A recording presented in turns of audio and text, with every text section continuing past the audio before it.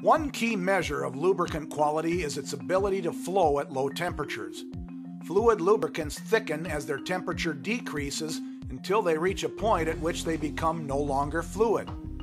As they thicken, their ability to be circulated becomes significantly impaired.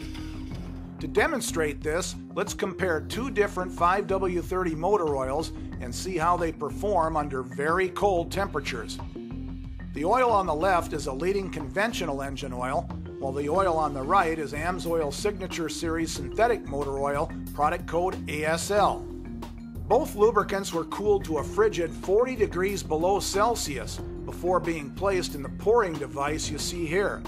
Watch the beakers as they are tipped forward to allow each lubricant to drain. Extreme cold is no problem for AMSOIL Signature Series synthetic motor oil.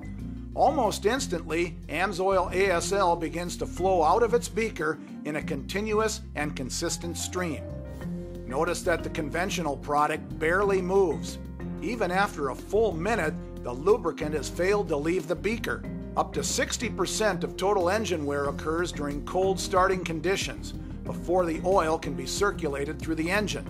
Minimizing this delay significantly reduces the potential for wear and helps prolong oil life.